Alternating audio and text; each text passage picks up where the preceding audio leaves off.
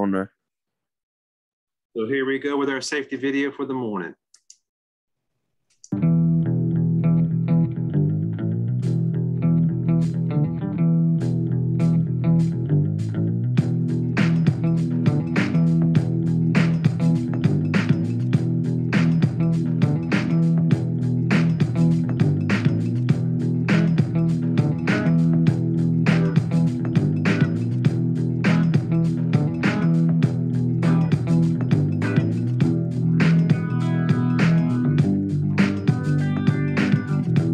Worker was using a wire wheel on a sheet of metal when a tiny piece of wire shot out at high speed and pierced his eyeball. Not even 1/8 of an inch long, the projectile caused too much damage to save his eye. Think this is just a harmless little screw? It was in the grass when a man edging the lawn with a powered string trimmer hit it, instantly turning it into a missile traveling fast enough to shoot directly into the center of his eyeball, penetrating the pupil and embedding itself deeply in the vitreous body. A man using a handheld sprayer squirted parts cleaner on some metal pieces. The stream of spray bounced back and hit him in both eyes. When the solvent made contact with his eyeballs, it started burning through the tissues covering the cornea. Blinded and screaming in pain, the chemicals caused extensive damage because it took him almost 20 minutes to find his phone so he could call for help. The delay cost him most of the vision in one eye and 15% in the other. A maintenance worker was refueling a generator when some of the fuel spilled over and hit the hot engine manifold, causing a flash fire. The fire was strong enough to burn off most of his eyebrows and some of his hair. The skin around his facial area received first-degree burns. When he took his safety glasses off, the only part of his face that had not been touched was around the eyes. Doctors told him that the safety eyewear he had been wearing saved his eyes, and without them, he might have been blinded for life. Almost 70% of eye injuries result from flying or falling objects or sparks striking the eye. Of the objects that caused the worst eye injuries, more than 60% of them were smaller than a pinhead. Most of these damaging little missiles were traveling at high speed when they injured the eyes. Chemicals in the eye account for almost 20% of eye injuries.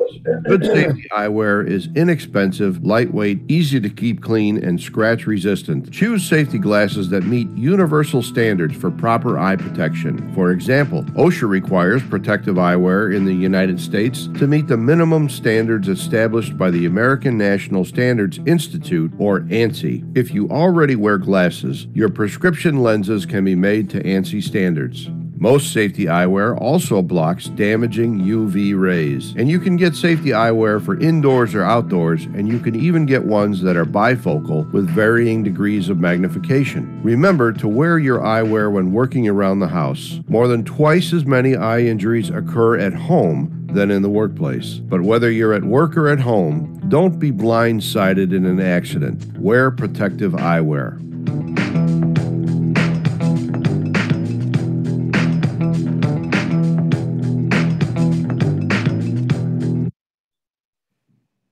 Pretty good video. I like it. So what did you want to discuss there? Do you have any more that you wanted to add?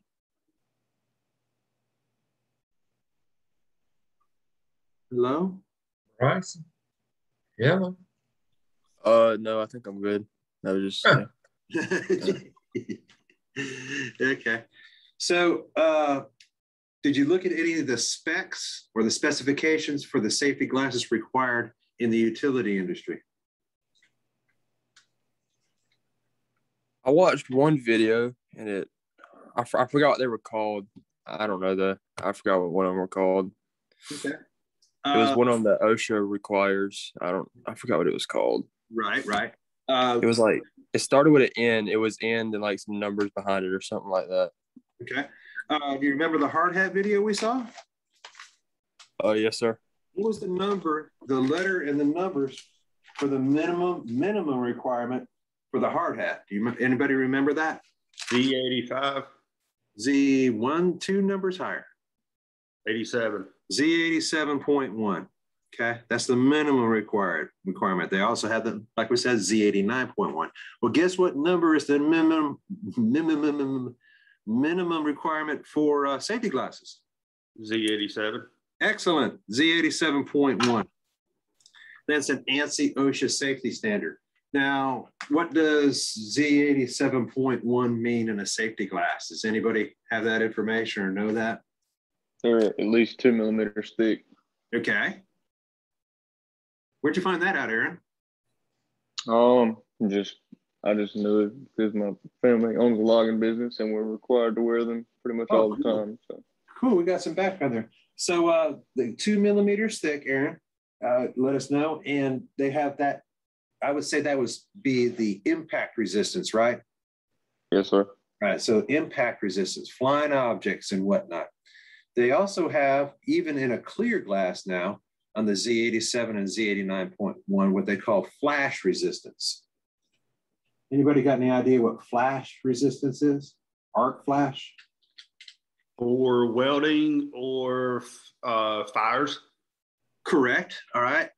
In fact, I'll do this right here. The potential for electrical arcs in the industry is high.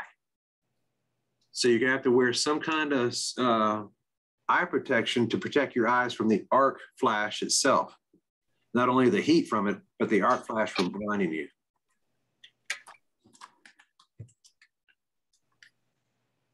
All right, so hold on one second.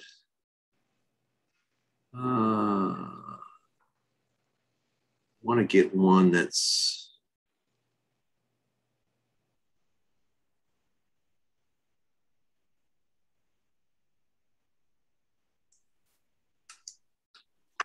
looking for something. I'll share a screen here real quick. Let me know when you got it. Got it. In 4. Different? We've got that. Book a vacation rental now and get up to 20% back in travel credits by using promo code RENTAL20. Welcome back to travel. Booking.com.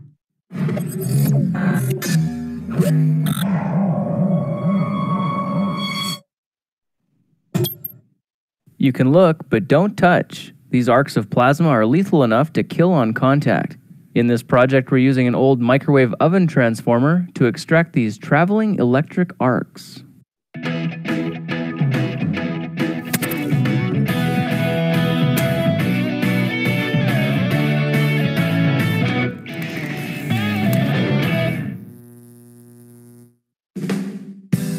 There it goes. This is lethally high voltage, but not quite enough to start on its own. The electrode wires diverge at a Okay, so you see the electrical arc that's going through those 2 pieces of wire right there. This is really in small intensity. When you're working with high voltages, such as that we use in the industry, that electrical arc puts out the same heat, hotter than the sun.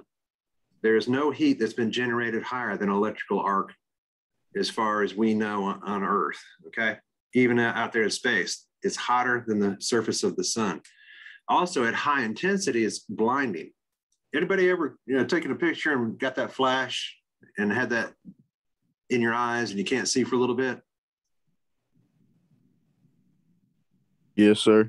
Yes, sir. All right, same thing, but very, very high intensity. Some arc flashes, we'll talk about clothing later on that you're supposed to wear. Some arc flashes can totally engulf your body, okay? So really, the safety glasses are multi-purpose right there. And I've seen it save many a lineman's eyes in the process. Professor V, you got anything else to add? Yeah, I'll give you an experience that happened to me. Of course, these are just my reading glasses. I wear contacts. I used to wear just regular glasses when I went to work with the power company. That was when they were really transitioning, into contacts, and they really wouldn't let us wear contacts back then because of the potential for an arc flash. That, if you didn't have the right safety glasses on and you got an arc flash, it would melt your contact to your eye. So back then we were prohibited from wearing them. So my glasses that I had to wear were prescription safety glasses. And I was in a meeting in Florence, standing in the hallway. We were taking a break, and all of a sudden there was this loud pop, and my left lens in my glass exploded, and it shattered the safety glass into part of my eye. So anything that's man-made, if they say it's safety, you know, that don't mean it's 100%. You want to do everything that you can do. Of course, I didn't have no way of knowing that, you know, that the safety glasses were faulty. And of course, I had to go to the eye doctor and they had to pull the glass out of my eye. But you just don't never know, guys. And you want to do everything you can, just like in the video you saw where the screw penetrated that lens. Just because it says safety does not mean something cannot penetrate it, you know, or damage it, or, you know, shatter it. It may say shatter resistant, but it may crack. Part of it may splinter off. So guys, just be aware.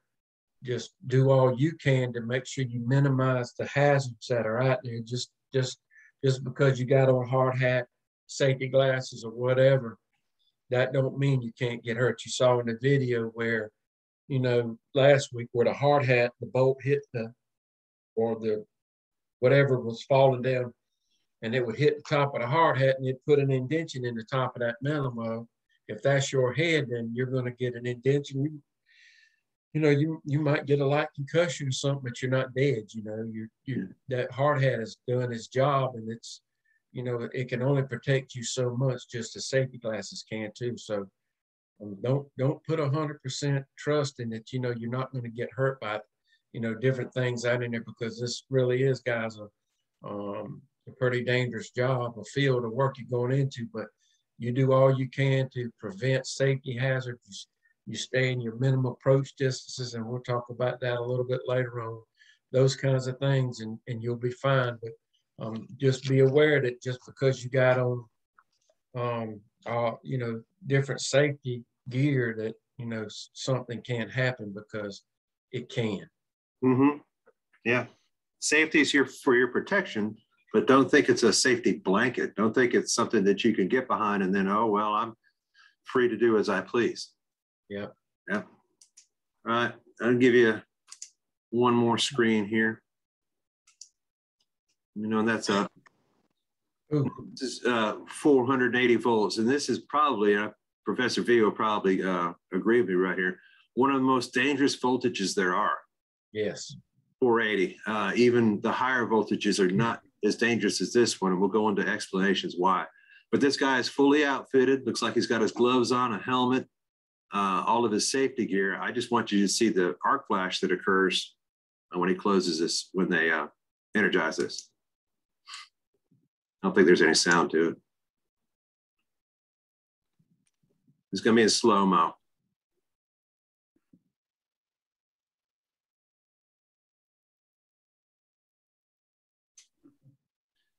So all the sparkly stuff that you see right there, that's molten metal flying.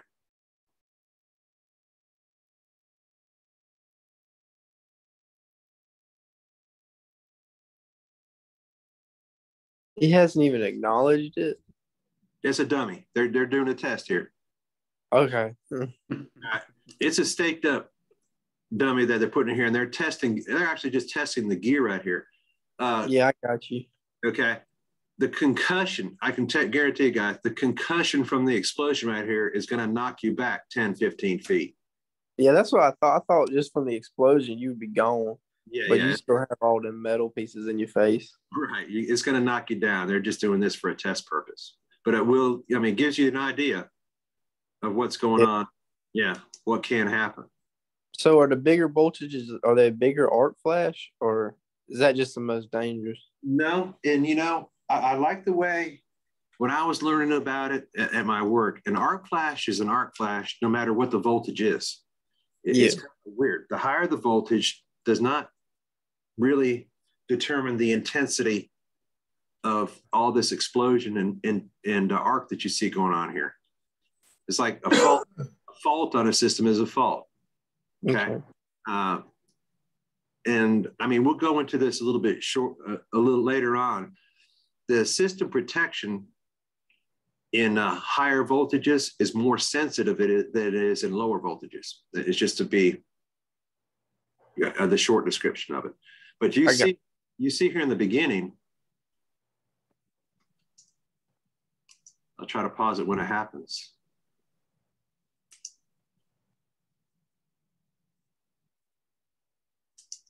That little bit starting to come out. You see how it's white? Mm-hmm.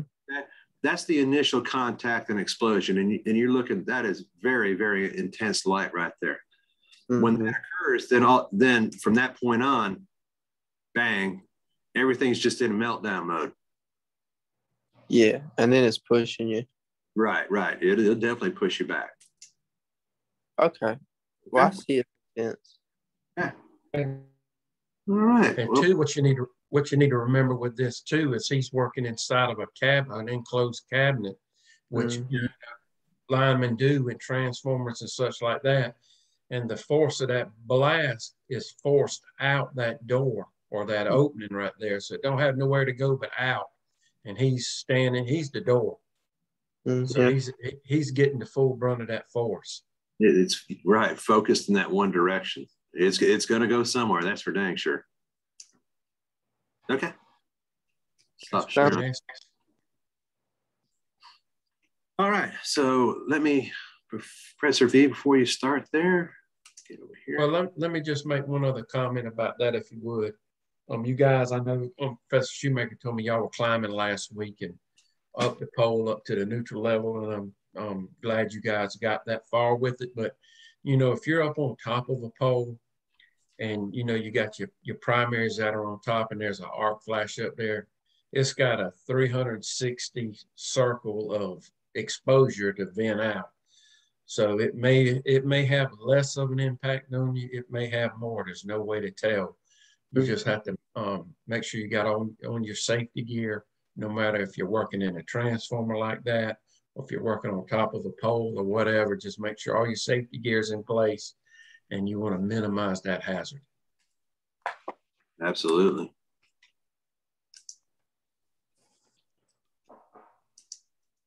That's my old bill, $972. My new one, $28 a month. Or if I pay in full, $157 every 6 months.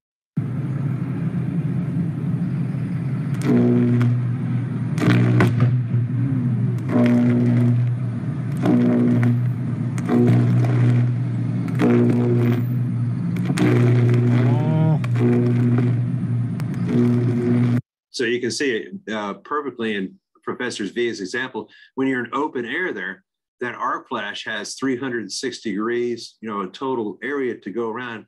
And you see it's just not that intense as 480 volts. Okay. Wind can blow an arc out. When an arc occurs, you see how the power lines are bouncing back and forth. That's what we call galloping due to the high intensity load that's going on in there. I'm getting the best video, guys. It's like a settle down. There you go. Yeah, perfect example right there, what Professor V was talking about. Okay. All right, so let's go ahead and open this up here. And if you do have questions, please do ask them now. Got everybody together. I sent you the CDL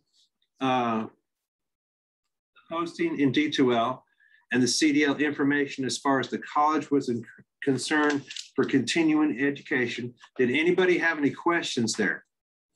Fire them away.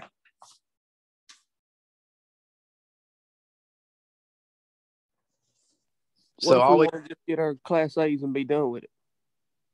When you have your Class A CDL with the college, yes. When you got a Class A with them, you are completed. You have it. You're good to go. All right. Did it give the duration of the class? I think it's 5 weeks. Okay. And you can do it immediately after this course, after you schedule with continuing education. Mark Elliott, did you have a question?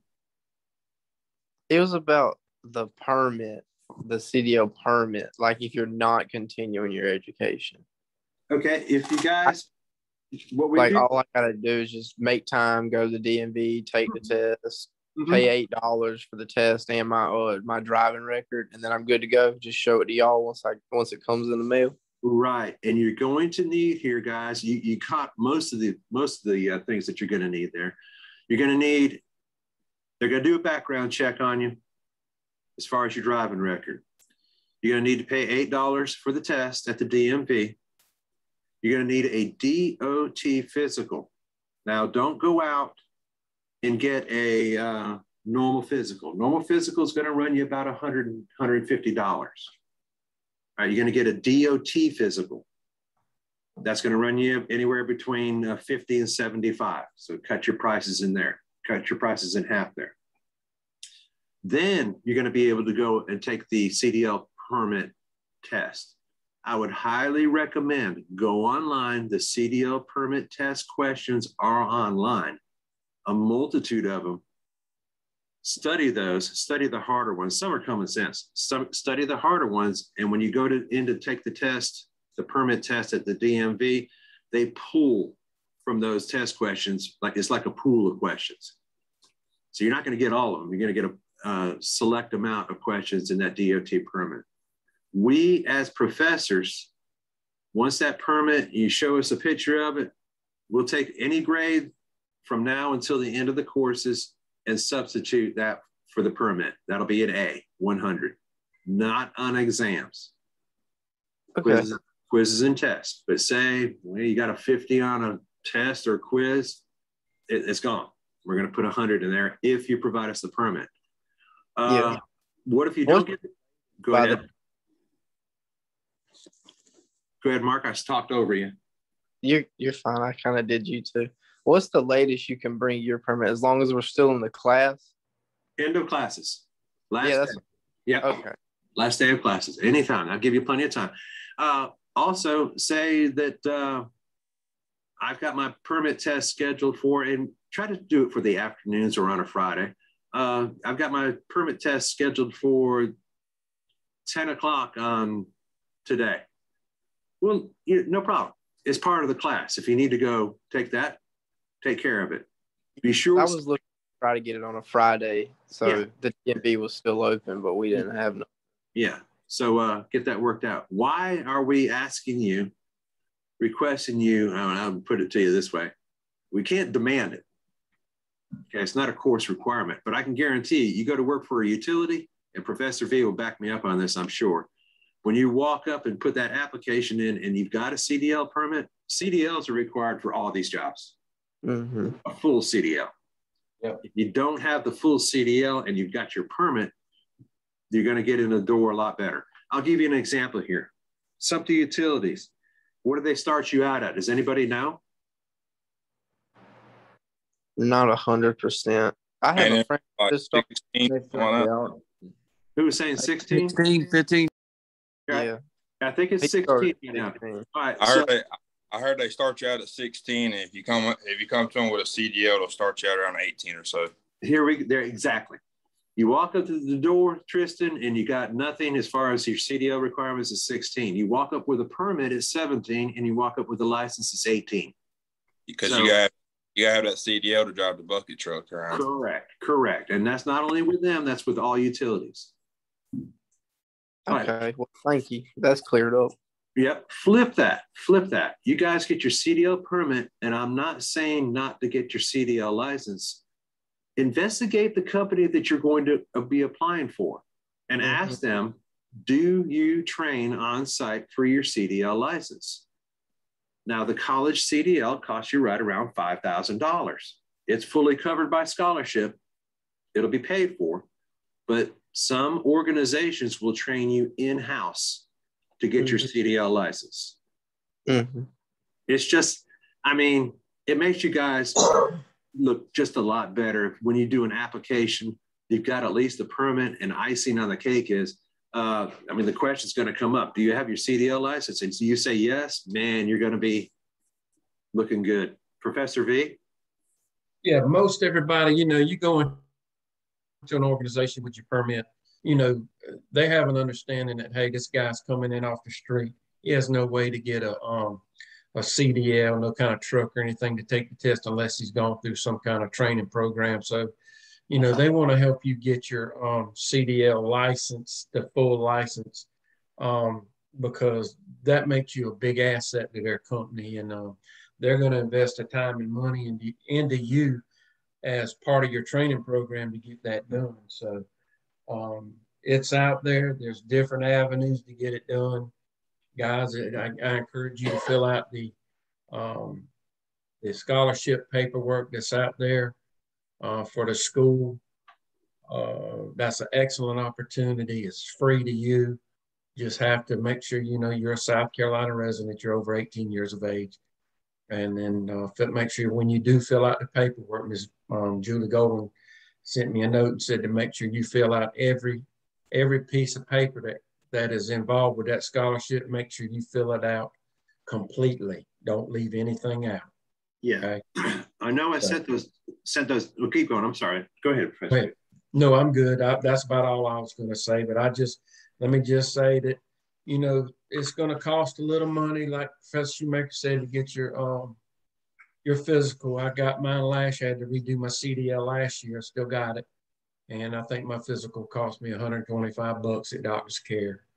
But it's well worth the money for you guys to go ahead and get this stuff knocked out, because that is, and I say it every class, that CDL is gold. Mm-hmm. Gold. Mm-hmm.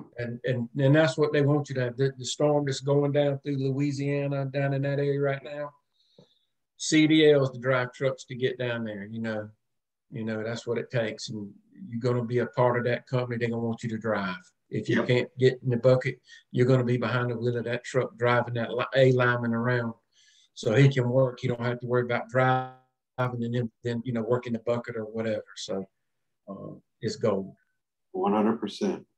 Now, I think, can't remember who it was over the weekend, Edric or somebody had texted me, wow, what do you want us to do? You want us to print off all this paperwork and fill it out and then bring it to you or whatnot? You guys, you got that option is one. Don't bring it to me. You're going to have to send it to Julie Golden. If you want to bring it to me and have me send it to her, I will. Or if weather permits and everything goes as planned, we'll do this Thursday like we did last Thursday. I've got I've got about 15 packets here that she sent me. So I can just hand you a packet. I looked at it, dude, that's a ton of paperwork. Mm-hmm. But this takes care of all the college and the DOT paperwork at one time. So this takes care of all your college requirements here as far as the packets are concerned, and all the DOT requirements as far as their paperwork is concerned. So you can have that all done at one time.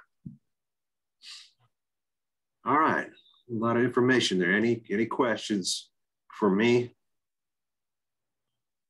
All right, Professor V, you want to carry on? You want to take a break? It's 8:36. Let's go until about 8:45-ish. Okay, I'm going to do something else here. Hold on 1 second. Sorry. My internet went out again. Can you cut the recording back off again? Hold on. And if I drop out, I'll go ahead and apologize now if it happens. Hope it doesn't. I went down to reset everything again. So, okay. Where did you all end off last week before Unit 13 when you started talking about transformers and decimal fractions is what we went into, and we actually in the last about 45 minutes we brought up the definition of volts, amps, resistance, and watts. Okay. We also threw a transformer up there and did some calculations for using Ohm's law chart. Okay. Okay. Good deal. That's what I was looking at. Well, quiz 2 and wanted to see how far you got with it. So we'll go ahead and roll on, guys.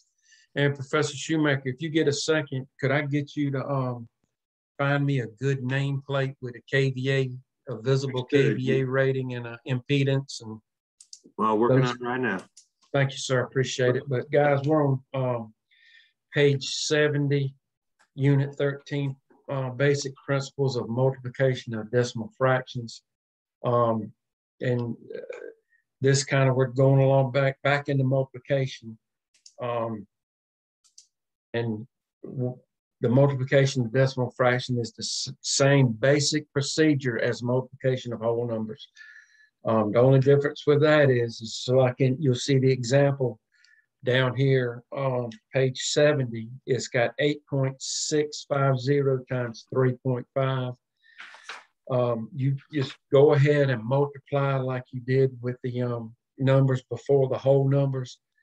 When you get done multiplying and then adding down below the multiplication line, then you move your decimal points over. Just like that 8.6, you'd move it over 1, 2, 3 spaces, and then at the bottom 3.5, you'd move it over 4.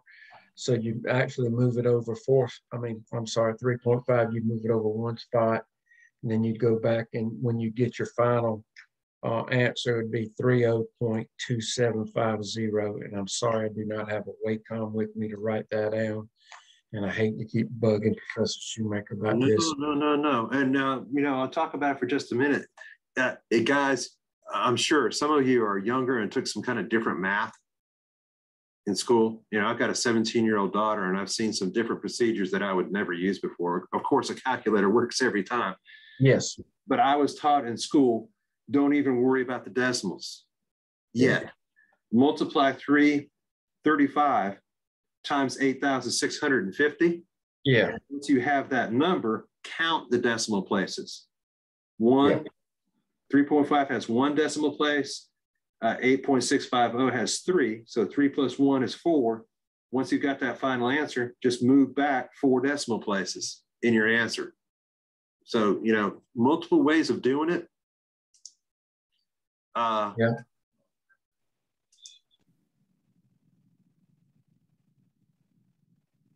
Hunter Camel got kicked.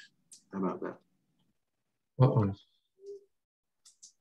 Okay, and stop share.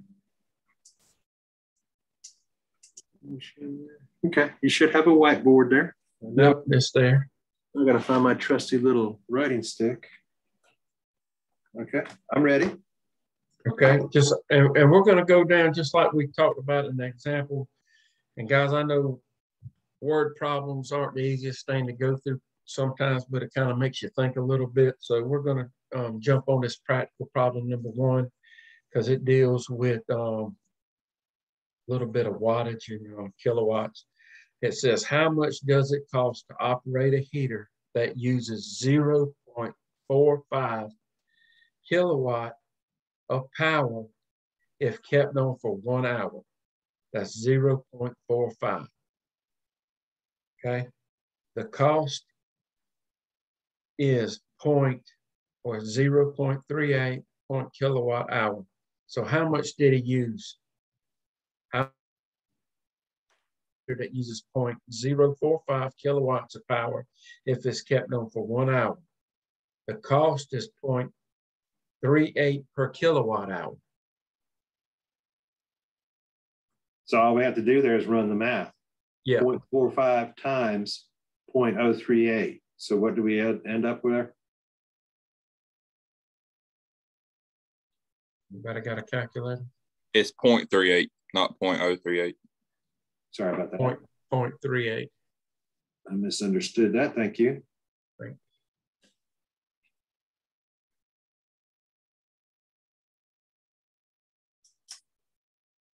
Anybody? Easy to run in a calculator. I got 0.171. 171. That's correct. Guys, you got any questions about multiplication of decimal fractions? Pretty simple. Anybody want to go through another practical problem here? Are we good with that? You want to move on? Mm-hmm. The division of fractions. When decimal fractions are divided, the divisor is placed to the left of the dividend in the same manner as in the division of whole numbers. When dividing decimal fractions, however, the divisor must be a whole number, not a fraction. Divisor can be made a whole number by moving the decimal point all the way to the right of the number. When this is done, the decimal point is divided. Point of the dividend must be moved the same number of places to the right. So what you do to the to one side of the fraction, you have to do to the other. So if you go 19.44 divided by 3.6, you've got to do it in a whole number, 3.6. You've got on that 3.6, you've got to move your decimal point one place over to the right. And what you did on that side, you've got to do to your other number. It'll be 194.4. And that's going to give you a 5.4 answer. Yeah, running the calculator is a 5.4. Okay.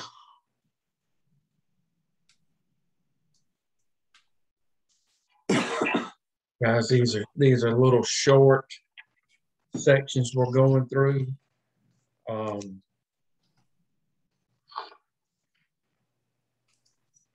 Did you talk about hundreds of places? Yes. 100,000s, 10,000s? Yeah, but we might want to go ahead and do that again. Were you looking at the top of page 78? Yes. All right, so I'll drop unit number 1, 2, 3, 4, 5, 6. So we've got in the first decimal point, tenths, second decimal, hundredths, third decimal point, thousandths, fourth, 10K, hundreds of thousands, tens of thousands, then hundreds of thousands, then millions. Okay, yeah, we did go over that.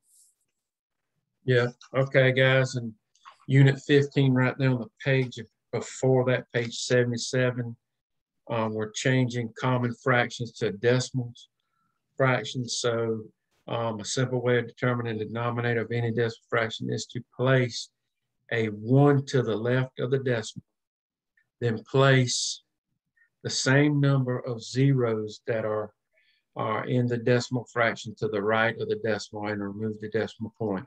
In this example, the decimal fraction 0.00450 is given.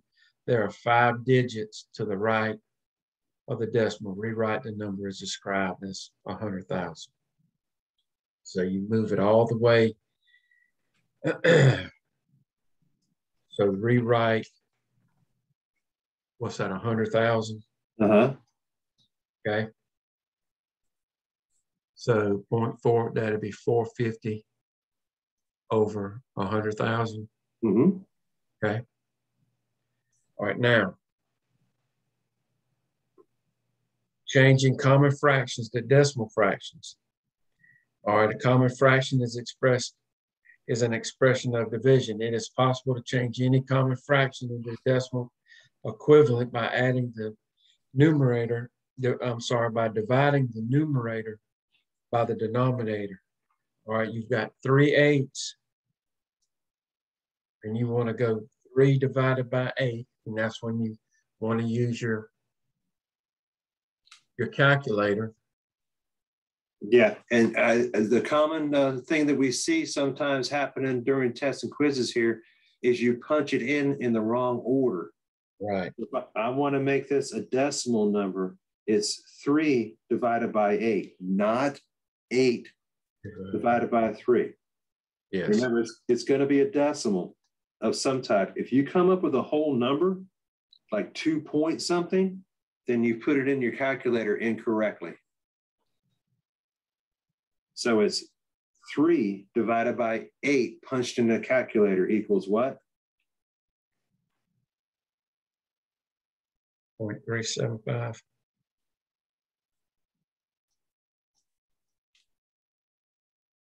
Okay. Questions? How about 9/16? What decimal was that going to be? Need an answer from somebody. Give me an answer, please. 0.5. So you took 16 divided by 9. I could probably say 18. Oh, wait, never mind. Is 0.5. I thought you said 8. 0.625. Yeah, my bad. I thought you said 8. All right. What was that? Point what? Is it 0.625? 625. I don't know. I have a calculator on. I didn't look. I just think that's what it is. Oh, you just think 576. Well, I mean, You say it's 0.56? 0.5625. Yep. 0.5625. Got you. How about 3/4? Anybody? Well, that's an easy one. 0.75. Yeah. 0.75. How did you get that so quick? Why did you think of that one so quick? That's a simple math. Simple 75%. I think, yeah, 75%. I think of money. Yeah. 4 quarters equals $1. 3 quarters is 75 cents. Excellent. Okay.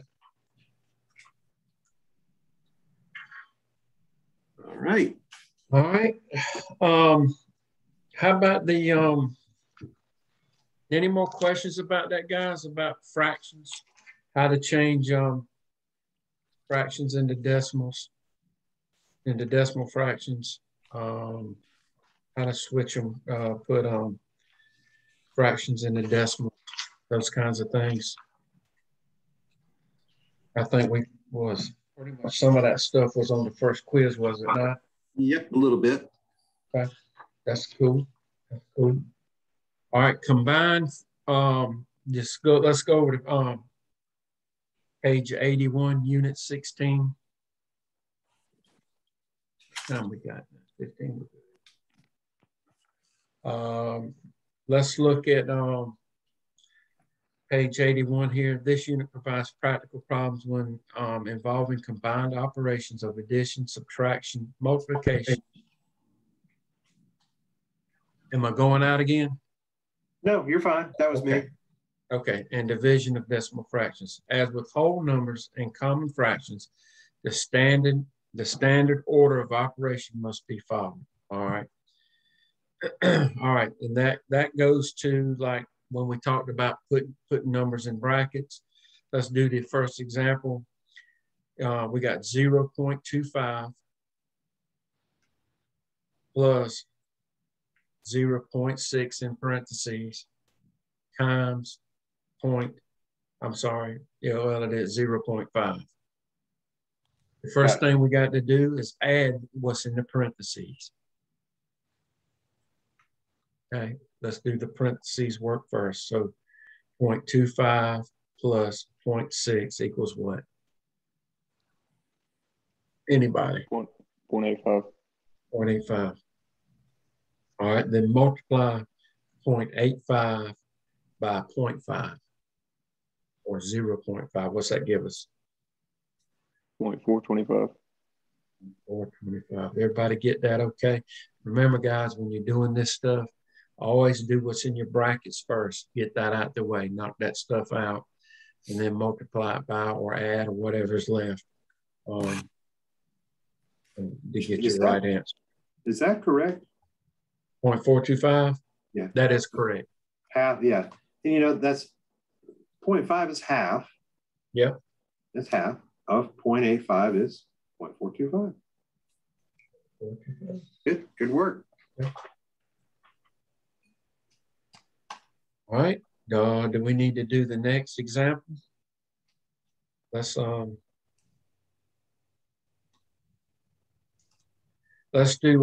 this 0.15 plus 1.3 times 2.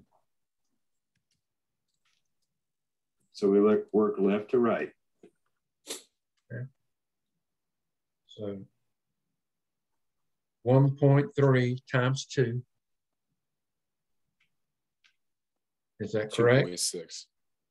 And then add the result, which is 0.15.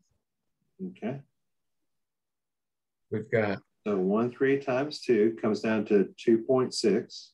Yeah. Plus 0.15. And then that's going to be 2.75. 2.75, that is correct.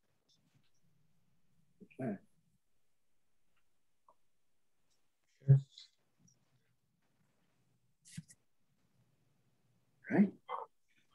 All right. Any questions about that, guys? That was Unit 16. We can jump on over here to page 86, Unit 17% and percentages. Before you jump into that, I know you guys, I know math is tough and it's hard to drag along by, but this is important. This is very important right here. You're going to get some information here that you're going to use well into the future. Yeah. Yeah. That's right. And then just, I'm going to read through a little bit of this stuff and then we're going to pull up some, there you go. Then guys, that if you haven't talked about it before, guys, just like you saw out on the field, those transformers that are hanging on poles. Did we still have any more on the poles out there, or are they all on the ground? Well, they're hanging on the short pole. Short pole, yep, short poles, guys. This picture that you see on your screen is the transformer information. It's the nameplate, and there's all kinds of information on this plate. You have, let's start right there. It's the manufacturer is Howard Industries. And then right below that, you have KVA, which is 15. And guys, that's just not 15, that's kilo, which is 1,000. So that's 15,000 KVA, not just 15. Just remember that anytime you see a transformer rating in KVA, they just shorten that up, put a 15 on the nameplate right there, so it doesn't take up too much room, I guess. But KVA, that would be 15,000. If it was a 10 there, it would be 10,000. If it was a 25, it would be 25,000, and so forth. And so on, 37,000. And if you guys give me 1 second here. In your news item, there's actually a sheet out there. I thought I had a copy of it right here at home with me, but it's out there with the chart, but it gives a transformer. You see it fuse, yeah, transformer sizes. There you go. There's your voltage. Common transformer sizes right there on your right screen, and it starts out at a 5 kVA. Guys, and that's a very small, that's 5,000. Then you got a 10,000, you got a 15,000, 25, and it goes all the way up to, and these are overhead transformers, guys. This is what's mounted either on a platform or on a pole. It goes up to 333 kVA or 333,000 kVA, and I mean that's a huge transformer to put out in the field. So guys, if you need that chart, you saw what Professor Shoemaker went in your news to get it. That information is out there for you, because you will need those transformer sizes, fuse sizes, and all, as we continue to talk about it.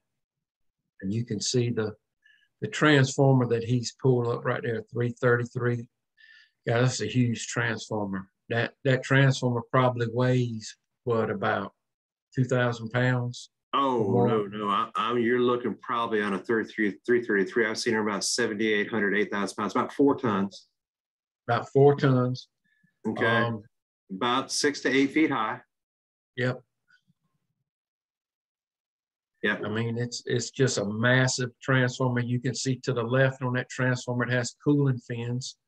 And these guys, these transformers are filled with oil, and it's a dielectric oil, and I mean, it's just there to keep the transformer cool with load and everything. So that's that transformer. Now we're back down to a 15 kVA. So you can imagine what you see on the field. That's pretty much what we have on the field for our training purposes, 15 kVA transformer.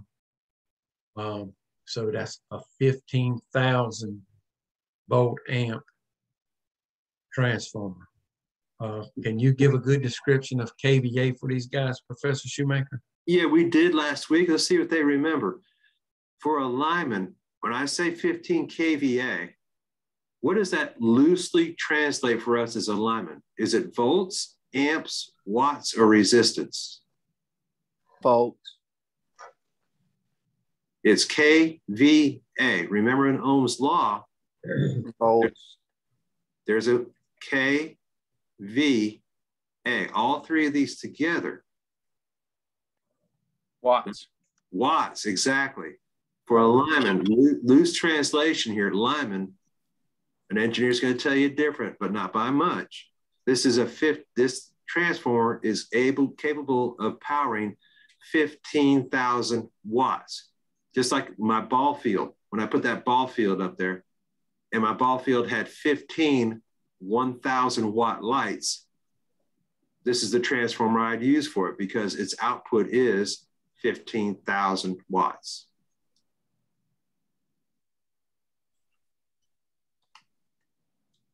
Back to you, Vic. Okay. All right, guys. We got that down pretty good. So move over to the next spot, impedance. Did you talk about impedance any? We did not. Okay.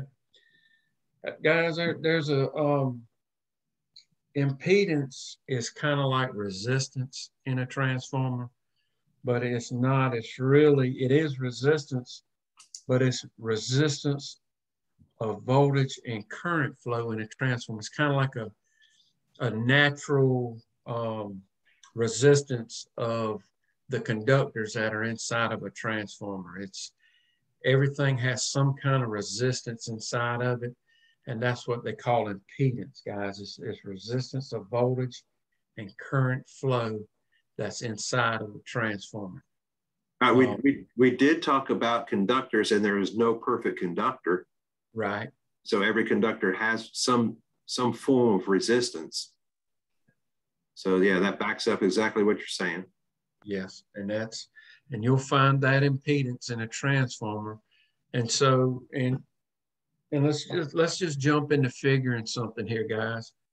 If we've got a 15,000 watt transformer and our impedance, let's say that's 2.6 there. What would our true kVA be for that transformer? We're talking about true kVA with impedance. That resistance is going to knock that wattage down a little bit. So can anybody, before we go into that, tell me how we figure that? So, he kind of, you got to watch out, and this is going to come up on the quiz too. The way he stated the question, I've got a 15 kVA, I've got a 2.6% impedance. So it's being impeded by this much. He asked for the answer in kVA. Okay, make sure you give your answer in kVA. Right? So if we've got a 15,000, use your calculators, 15,000 watt transformer. And there's different ways you can do this, but I like to do it. And I subtract 2.6%. You subtract? Yeah, I subtracted 2 point. I go in the direction of converting my percent to a decimal number. Okay. Okay. So what's 2.6% in a regular decimal number?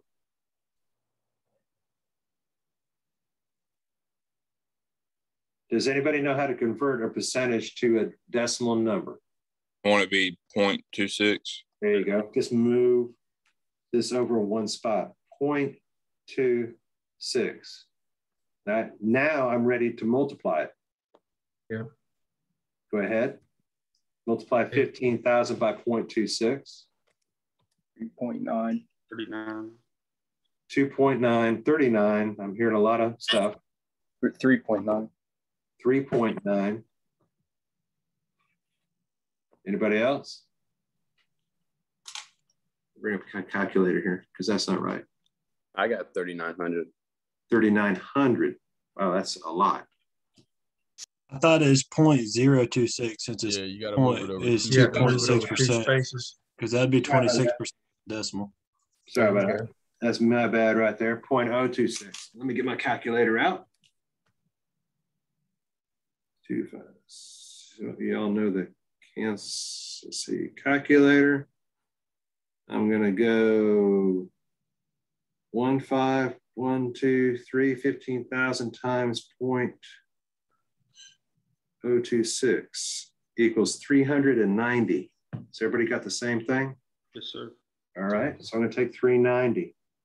And because it's an impedance, it's holding it back, I'm going to subtract it. So what's 15,000?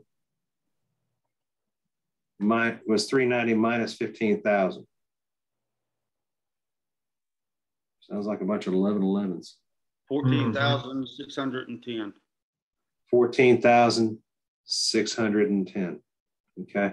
Now, Professor V, when you asked the original question, did you ask for it in kVA or did you ask for it in watts? Watts to start with.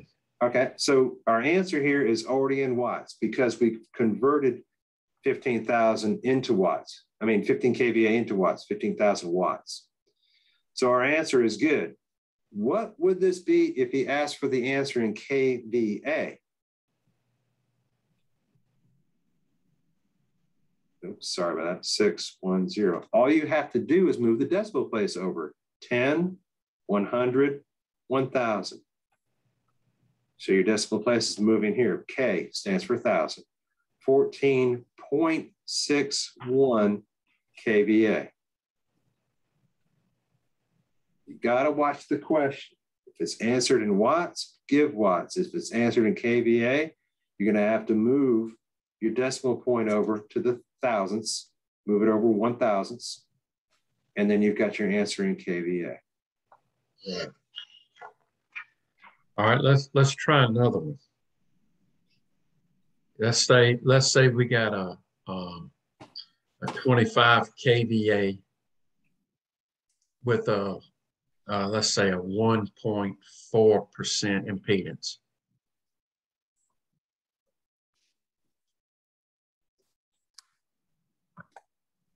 What is our kVA going to be on that, guys?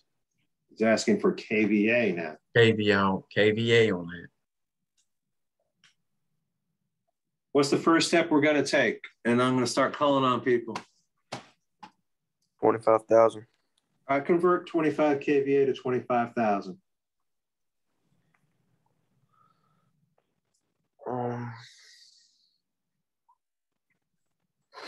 What's the next we're going to do? Change your percentage into a decimal. Okay, so I'm going to change this to 0.014. What's the next? Then multiply. Then multiply. I'm glad to hear voices out there. All right, somebody find a solution for that? I got 24,650. Okay. 24,650. Yes. 24,650. So 25,000 times 0.014 is 24,650? That's what I got. 24.65 kVA. All right, guys, you're getting ahead of me.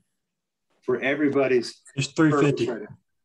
25,000 times 0.014. 350. 350. Thank you. Okay. Right. 350 minus 25,000. Now fire it off. 24,650. Thank you. Thank you. All right. We're still in watts here. I need to convert to what? kVA. Go ahead. Smooth the decimal place. I got 24.65 right. kVA. You're right. K in the kVA stands for thousand. So I'm going to move over 10, 100, 1,000. Bingo. 24.65 kVA. Solution. Good work. Good work. Good job, guys.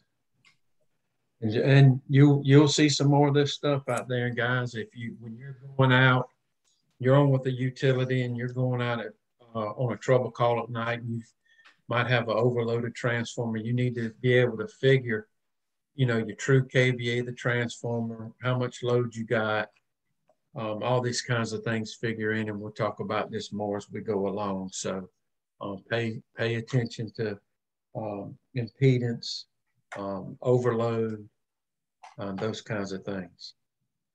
Okay, what time we got? 9:33. 3. All right. You want to take about 10 or 12? Sounds good. Well, let's do 12. Make it 9:45.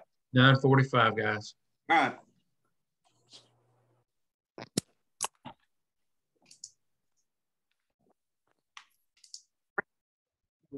So if I need to find, or I've got a number, we'll just throw some arbitrary number out there, 100. And I need to find 12.5% of 100. I need to either take it or add it to it, give it to its benefit or subtract from it. I just always take that percentage number and convert. So 12.5% in decimal is 0.125. And then I multiply each time. So 100 times 1.25, break out my calculator.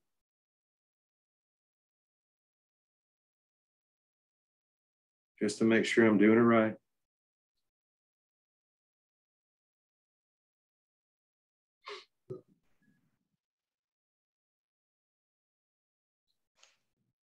$100 times 0.125 equals 12.5. All right, if I need to, if I'm discounting or I'm removing, taking away 12.5% of the 100, I'll just subtract it. If I'm giving it to the benefit or I'm like interest, 12.5% interest, I'll just add it to whatever number I have that I'm using it against. So in this case, it's 100. So that'd be 112.5. All right. Does anybody else have a different method of how they do it? I do I subtract when I do that sometimes. Well, it depends if you're adding discounting or interest. Well, it's just like we're talking about with the finding the impedance. If I've got a 15,000, 15 kV, I'll put in 15,000. And what was our impedance on that? 2.6%. I'll subtract 2.6% and hit the equals, and that'll give me my answer. So in your calculator, you're punching in 15,000. Yes, 15,000. Minus 2.6% in the calculator. Correct. And that'll give you your solution. That'll give me my solution. There you go, gentlemen. There's another method. All right, calculator entry is just like that. I'm sorry, B, I didn't see you on the list, so I just went ahead. That's all right. My internet dropped out again. Okay, no problem. Do you want to move into transformer and fuse overloads? Correct. Okay. Let me get unshare this one and share that other Word document. So share screen, screen 2, share. Are we going to do a quiz today? If we're there, yeah. Okay. I think what we're touching on, what you hit last week, and we can do a little bit of review before we do it. Sure, sure. It's just I think today's just a 10 question, and we're going to have to adjust question 3 on the quiz. Okay, we can do that. Looking at it. So anyway. Let me do this here real quick. Go ahead.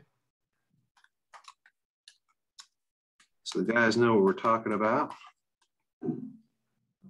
Let's see. Let's go images. So based on what we talked about last week when I had a discussion with you and what we're getting ready to jump into, I want to get one that's got a switch and a transformer. Here we go. Cool.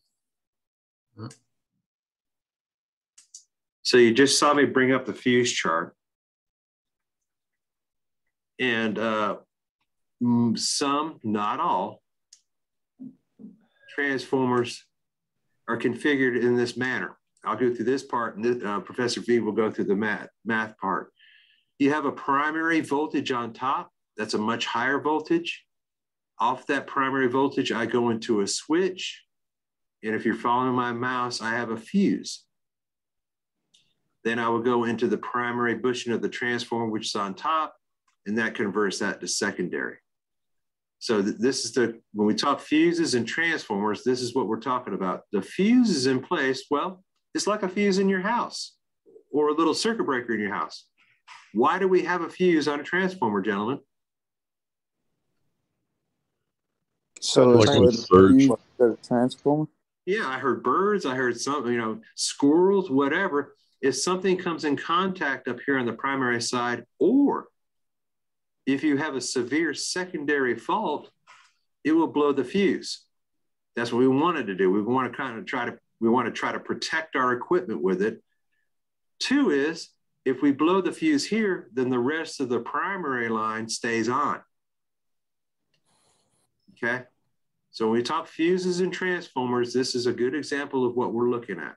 I don't go back to the nameplate. The spreadsheet, Word document, Professor. Go ahead.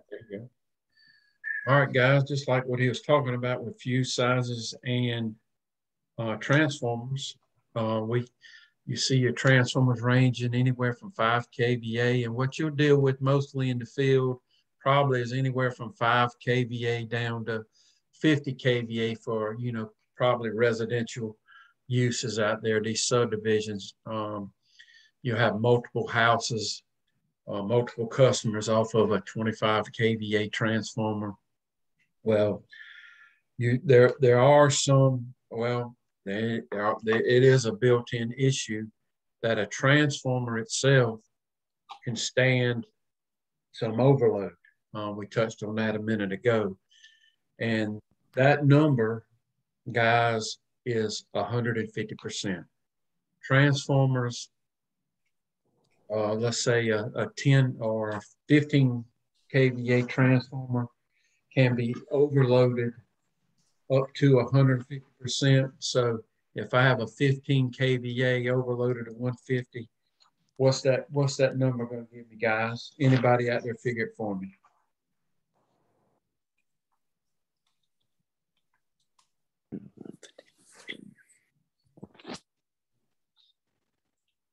Is it 22.5?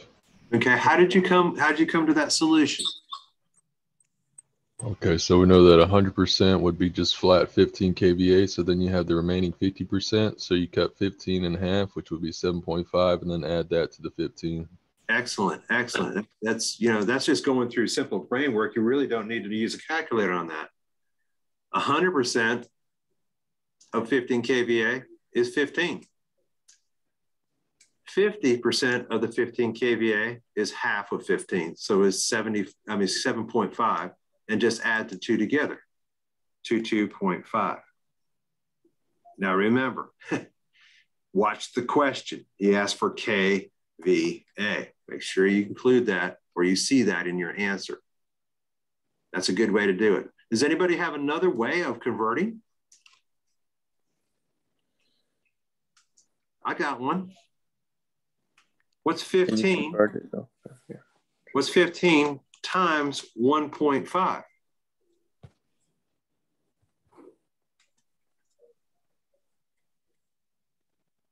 Anyone? 22.5. Excellent. Okay, so all I did there is I took the 150, converted my percentage down to decimal, and multiplied them together. Both doable, both correct. Who do we lose? Professor V. Oh my goodness. Okay. So a little more explanation here. This is inherent to all transformers that are manufactured. I mean, obviously, if you remember my ball field lights, if I had a 15 kVA transformer and I had 15 1,000 watt lights, well, what would happen if I added one extra light and I had 16,000? Would I want that transformer to stay on? No, you overload it. It's overloaded, but do I want that transformer to remain on? Yeah. Yeah, sure. So it'll take a little bit of overload up to 150%. Once you start going over the 150%, then you're going to have to change that transformer out. Right? It's not going to be able to survive very long. And, you know, we say short-term period over 150%. There's really a lot of factors that factor into that. You got to factor in the heat, the temperature, things that are starting up and stopping, everything like that. But we definitely don't want the power to go out. So that's why they have that 150% short term. And like I said, short term is hard to define. Is it a minute? Is it 10 hours? Depends on the situation there, built into transformers. All transformers that are made, doesn't matter who the manufacturer is, will go up to 150% on the transformer. If that's the case for the transformer, and we figured the other day how to find out what the fuse size was, will the fuse also do 150%? Yay or nay? Yeah. So the transformer manufacturers work in conjunction with the fuse manufacturers, and they say, if we have the capability of going to 150% for a short-term period, so must our fuse. So we determined the other day by Ohm's law that a 3-amp fuse goes in a 5 kVA transformer. So we use the 15 to start, all right? So 15 will do 22.5, okay, in kVA. And we also determined that a 15 kVA takes a 3-amp fuse. What will the fuse do in overload?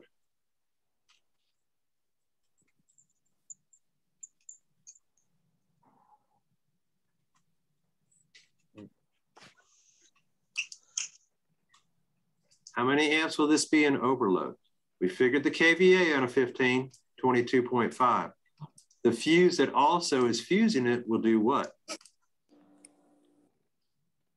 4.5. 4.5, excellent. Well, you take 100% of 3, that's 3. You take half of 3, that's 1.5, add them together. Or you multiply 3 times 1.5 equals 4.5A. This is in amps now. Okay, Professor V, I see you're back. So I just went from the transformer, I moved over to the fuse. Okay. Guys, I apologize. My internet is awful today. Yeah, you're working on McDonald's internet or something like that. I don't know. It ain't. I think it's more the lines of Dollar General.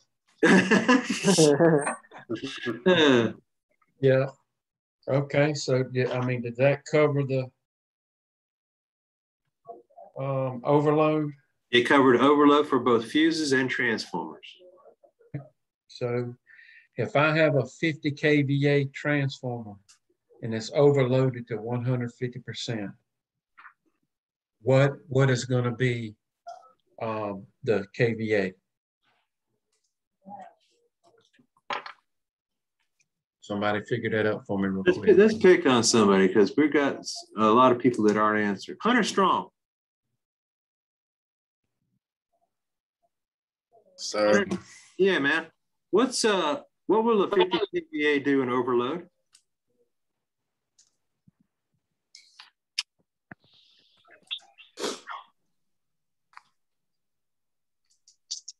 Sure, what now? What will a 50 kVA transformer do in overload? It'll go to 150%. What is that value in kVA? All right, go to decimal. It's 150. That's your answer? No, I'm doing the problem. Okay.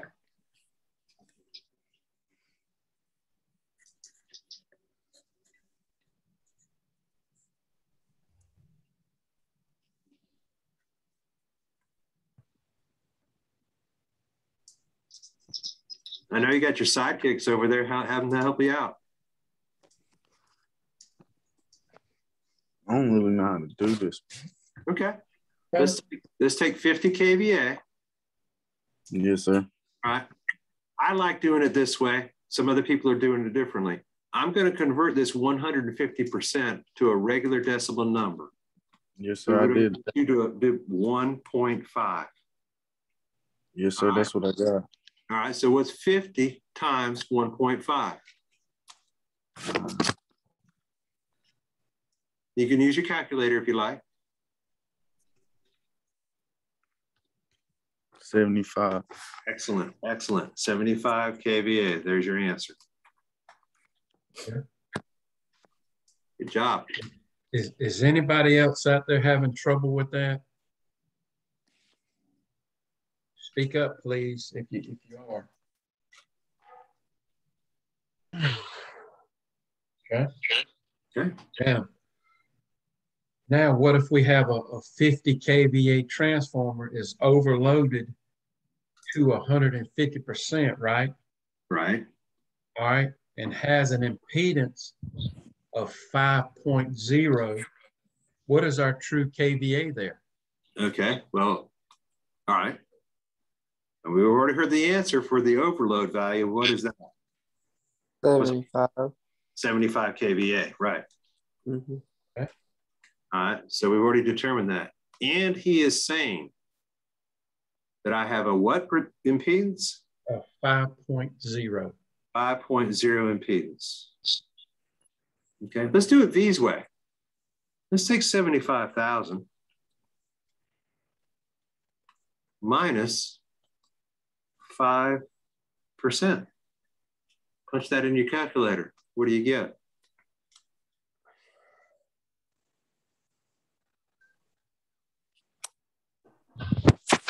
$71,250. 71260. 50. 50. Thank you. 50. If he's asking for the answer in watts, we're going to put a W. If he asks you to convert that back to kVA, you're going to move your decimal point over 3 places to the left, 71.25 kVA.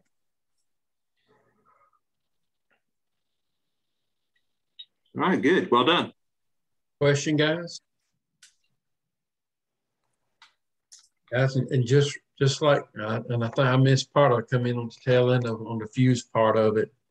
Just remember that the fuse size, the fuse can be overloaded to 150% as well as the transformer. Correct. Okay. Guys, you got any questions about any of that so far? I have a question. So do you always take the impedance after you know what it's overloaded to, or do you do it before? That's really not going to matter in the scope because we're using 150%. Let's put it this way. 25 kVA, that never is going to change. That is what the transformer rating is, and it stands solid. Let me go over here. All right. That number is not going to change as far as the kVA rating of the transformer. Neither will the impedance. All right. Only when I go into overload is when the value changes. Right, is when I do that. Your impedance does not change in overload. Got it. Does that make sense? Yes, sir. Okay, great. I thought I got the gist of your question. Good question, though. Great question. Good job. Any more questions about? Yeah. Can we do one more problem? Sure. Let me go to, I've done it on the screen here. I want to stop this share and go to whiteboard. Okay.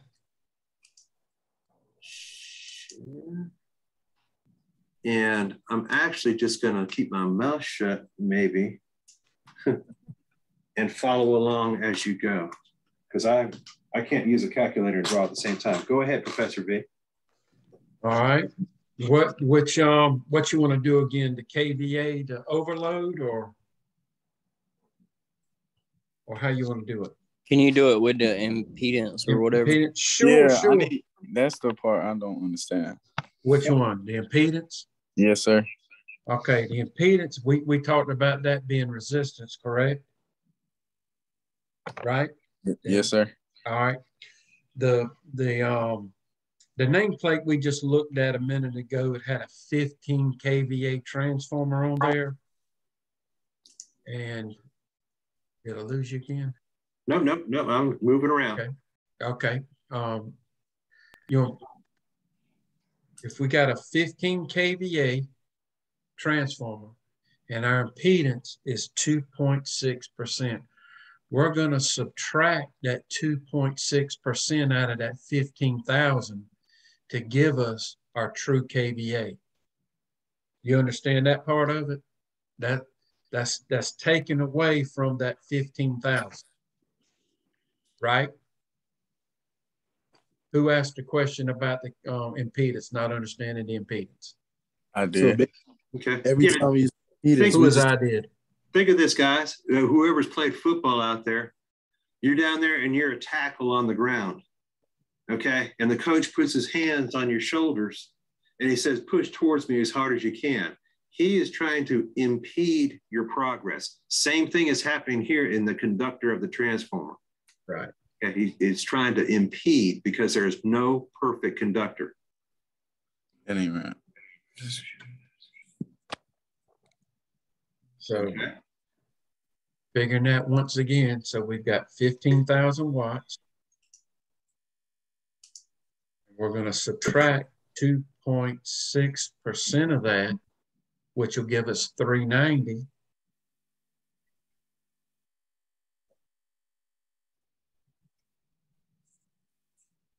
And that's going to give us 390 for a total of 14,610 watts. That is the true, when they say true kVA of that transformer. It's rated at 15,000, but because of the resistance or the natural resistance that are in those conductors inside that transformer, it's going to lose, 390 watts. And so that's going to bring it down to 14,610 watts. You got to listen to Professor V and myself when we ask for the wording of the question. And it can go multiple ways. You've got a 15 kVA transformer. It has a 2.6 impedance. How much watts are impeded? 390. Right? That's the end of your question. You've got a 15 kVA transformer is impeded by 2.6%. What's the true kVA? Well, I've got to take 390 away from 15,000, which is 14,610. Then I've got to convert that to kVA. I've got a 15 kVA transformer. It's impeded by 2.6%. You see, it's the same question all the time. I need to know how many watts it will output. 14,610. I just left it in watts. So you got to watch the question when that quiz question comes up. Am I asking how much it's being impeded by? 390. Am I asking for the kVA in the answer? What's the N kVA? Or am I asking for what is the watts after I've impeded it?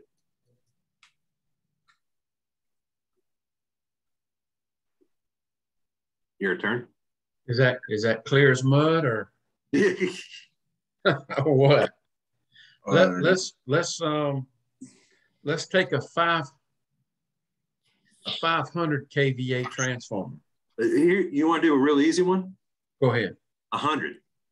100. 100's a round, nice round number. Okay. It's clear all drawings. Okay, 100 kVA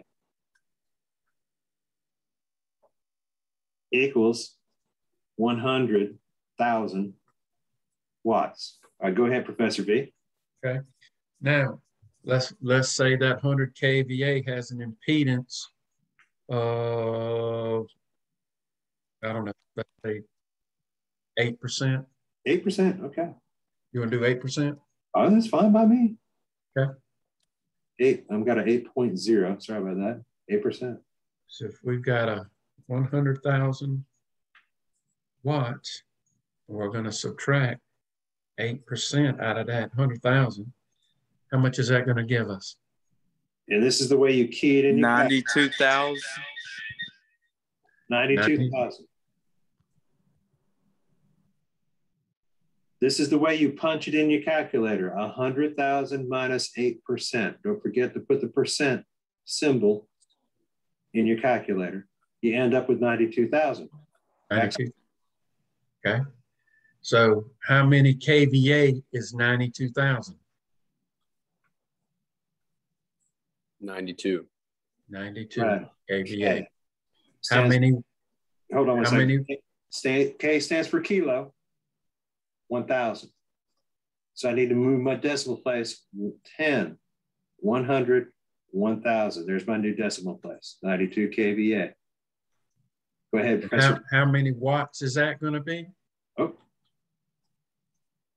92,000 watts. 92,000 watts. All right. Does everybody remember that the kVA, that kVA is expressed in watts? Right. You guys talked about that last week. How many watts were lost? 8,000. There you go. 8,000. Perfect. Perfect.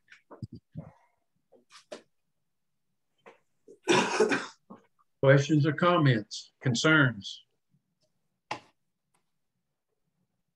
Is it becoming more clear?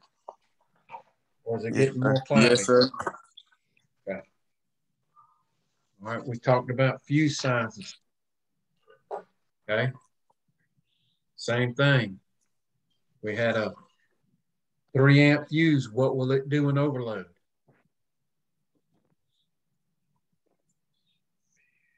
$4.5. How much? 4.5 what? Amps. We asked for it in amps. Remember, fuse sizes is amps. Transformer is wattage. Okay. Questions? Does everybody understand that overload is 150%? Yes, sir. Is it always 150%? Okay. All right.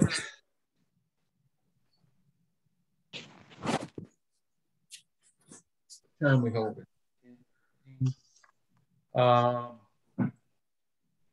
Professor Shoemaker, do we want to take a break and then review over this quiz? And then Yeah. I was muted, and I want to go over a little bit more of Ohm's law today too. Okay. I was muted, and I heard the question there. Is transformer overload always 150%? For our purposes, yes. Now, a transformer can go in overload, and what we call anything over 100 is overload. It can go to 105. It can go to 130. All right. Once it goes to 150%, you're going to have to take action. It's done. It's done. Right. The fuse won't hold anymore. The transformer is going to melt down. That's why we use the 150% number. Does that answer your question? Yes, sir. So it's always going to be 150 unless you say otherwise. Like up to 150%. Correct.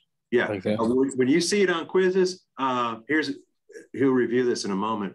What will a 25 kVA do in overload? Well, that's 150% for you. Okay. The thing is, when you get out there in the field and you say, well, I learned in college that a transformer will do 150%, and I'm getting my calculations, 25 kVA is hanging up there, like you see this, let's use this 15. A 15 kVA transformer is hanging up there, and it's actually using 27 kVA. Well, that's over 150%. I need to change that transformer out. Okay. So you want a break? We can. Let's take 10 minutes. Let's take 10. 10:25, gentlemen. 10:25.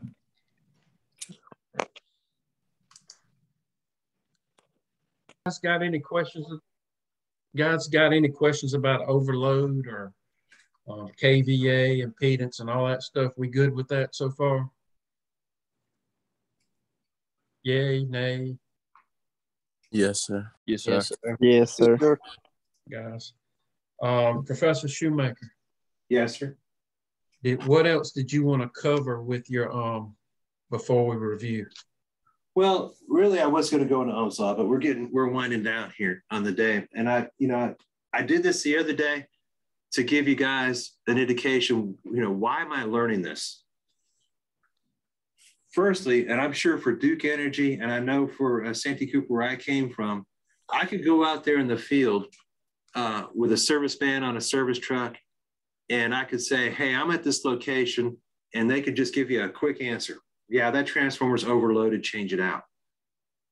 All right. You might not have the benefit of using that dispatcher all the time. So many years ago, what our process was is we would pull up to a job site, we would have these readings and information, and we'd call an engineer. And an engineer says, you have my approval to change that 25 kV out to a 50 kVA. Well, guys, that takes time. All right. You're going to be doing this, at midnight, 1, 2, 3 in the morning. I can pretty much guarantee you an engineer's not going to answer. So you have to figure this information out for yourself. All right. And especially if the dispatchers are busy too, and they're busy on something else. What we don't want to happen out there, and you've got somebody working with you, you're probably going to be a good checks and balance out there, is that if you have a transformer, and I'll give an example. It's a hot summer evening. It's 97 degrees. It's after hours. And you've got a transformer. You take some readings off of that, and we'll show you how to take readings later. And it's a 25 kVA. And you determine, well, this transformer is doing about 27.5 kVA. Is that overloaded?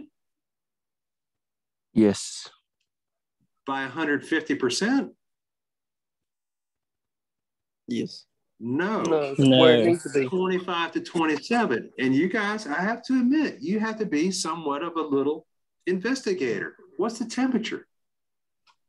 97. Yeah, the temperature's way up there. Okay. Everybody's come home from work, so everybody's home. So would you change that transformer out? Probably not. It could go for a while below the 150%. You got to look at the conditions that were going on. The mistake comes into where, oh, yep, it's 25, it's doing 27. I'm going to change it out to a 50.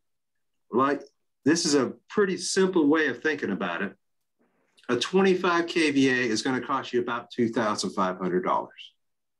That's what it's going to cost the company. A 50 is going to cost them about $5,000.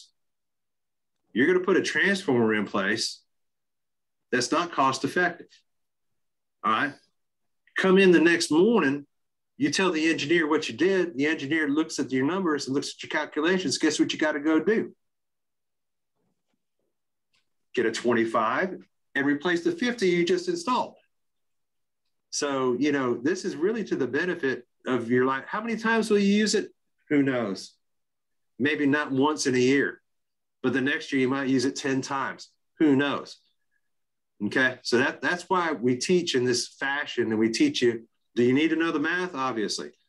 But I like the real application out there. Well, Professor Shoemaker, why are you teaching me this? Is for one, for you to be smart, okay? 2 is to impress the people you're working for. And 3 is companies are all about saving a dollar. Think of it. Professor V? Yes, sir. How many transformers do you think are on the Duke system? Ooh. Hundreds of thousands. Hundreds of thousands. That if everybody were able, oh yeah, we'll just upgrade that to a 50 where you don't need it. You could have a 25. Millions and millions of dollars would be lost in that process. Okay, Professor V, you can carry on. Carry on, my wayward son. Okay. Have you looked at the quiz 2 yet? Let me get back to it. If you do, look at question 10 and tell me if we need to change that, or do we need to go into that today? Quiz 2.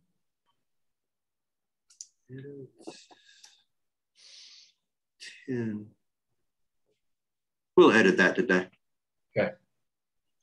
All right. So if there's no other questions from what we talked about today, and the quiz we're going to do today is actually going to cover some of the stuff you talked about last week when I think it was on last Wednesday, maybe when you guys talked about it. I missed that day. And we'll talk about it some more if you need to, where you talked about amps and volts and all that kind of good stuff. So, so let's do a little review. This is going to be a short quiz for today. We're going to have 10 questions to it. And I know, guys, some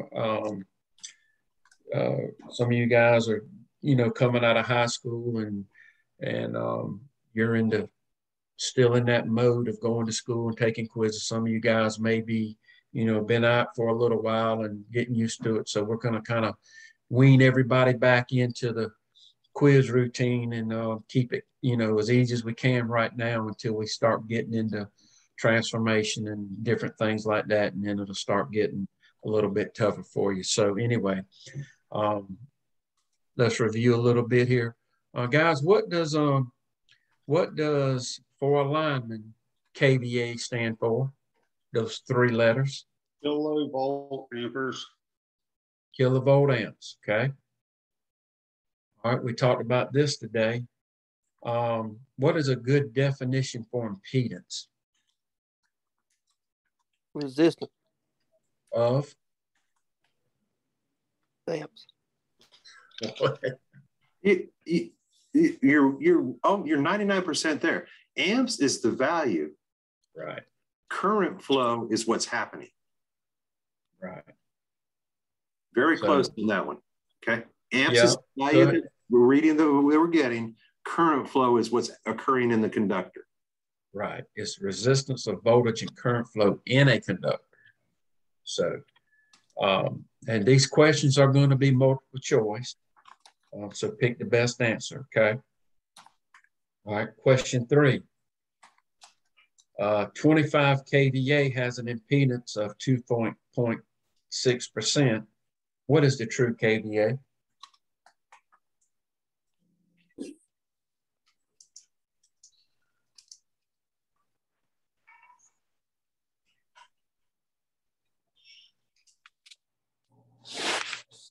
Can you repeat that? I can. A 25 kVA has an impedance of 2.6%. What is the true kVA? Remember, he's asking for true kVA in the answer. True kVA. And Professor Shoemaker, this is the one we're going to have to adjust to answer a little bit. All right. I've sent you something on chat. Okay. For number 10. Can you repeat that one more time? I can. A 25 kVA has an impedance of 2.6%. What is true kVA? Is it 24.99? Close. I got 24.35. Okay. Is it 24.35 what? kVA. Okay. Remember, when we're asking for kVA, give the answer in kVA, okay? If we're asking for watts, give us watts. Everybody got that? Yes, I see what you're talking about, Professor Villa. I'm going to fix it. Okay. I've got mine taken care of. Okay. All right. All right. This is something we talked about last week, guys. Define volts. What are volts? Electrical pressure. Pressure. Pressure. Very good. Yes. Very good, guys. Okay. All right. How about define amps? Electrical flow. Flow. Who's giving me these answers? I think it's Logan Dennis. Yes, sir. Logan. Good job, Logan. All right. Define watts. Made a cheat sheet. Okay.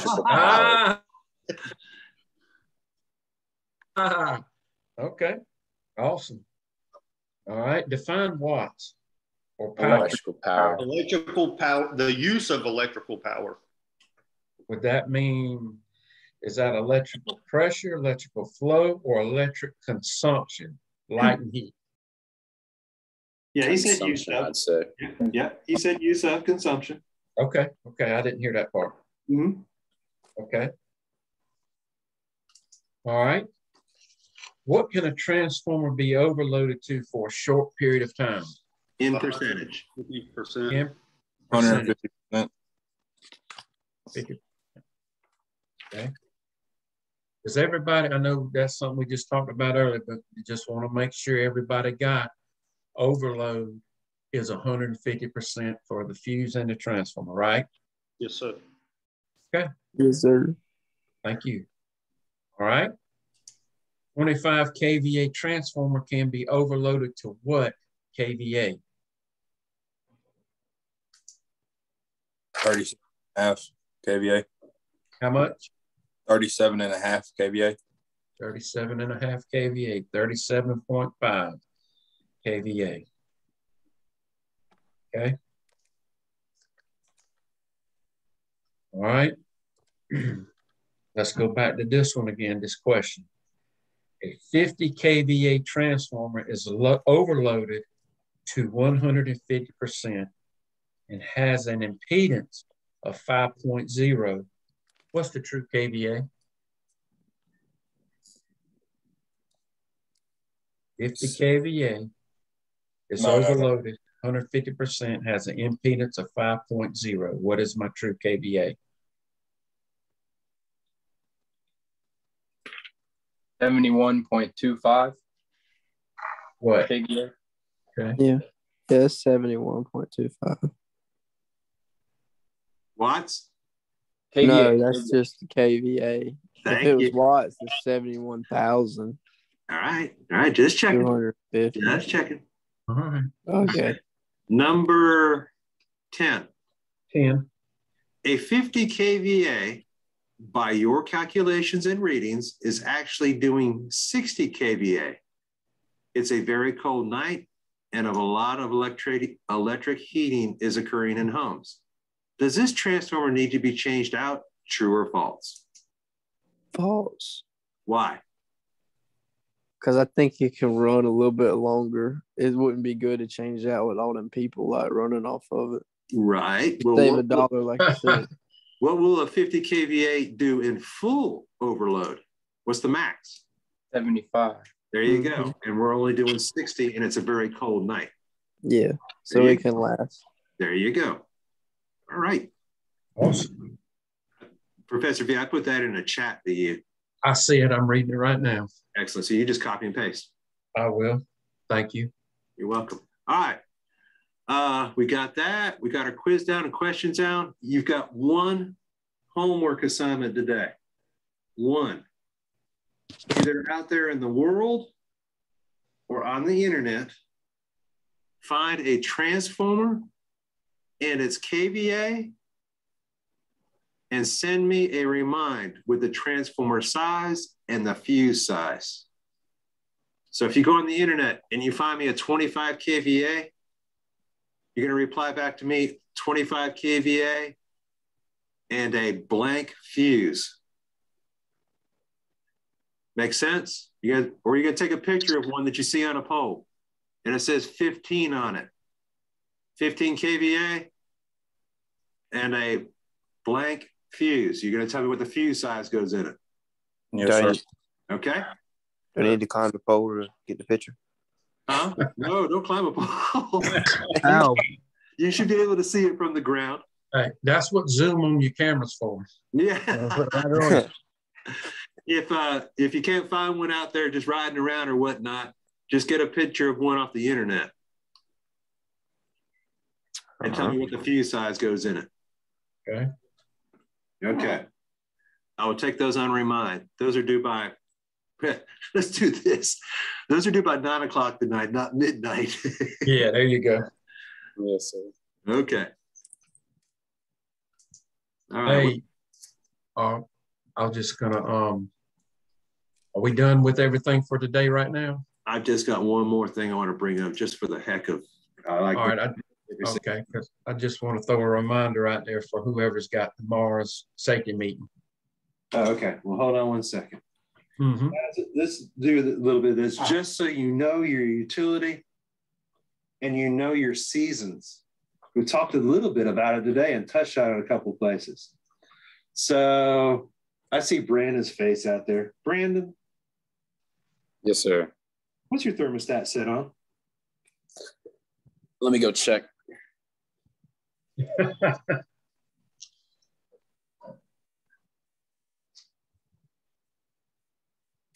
It's on 68 cool. Good grief. All right. It is at my house. 68. Hold on one second. Where do you live? I live basically close to Northmore Beach High School. All right. NMB. All right. So it's 83 degrees. It's 83 degrees outside, and you've got your thermostat set on 68. So we've got a difference of what? 15 degrees. Okay. This is kind of strange, guys. Utilities, they call them heating cooling days. This is how they determine and forecast their load or the amount of amperage that's going to be used on their system. All right. So we'll keep it at 68. What do you usually do in the wintertime, Brandon?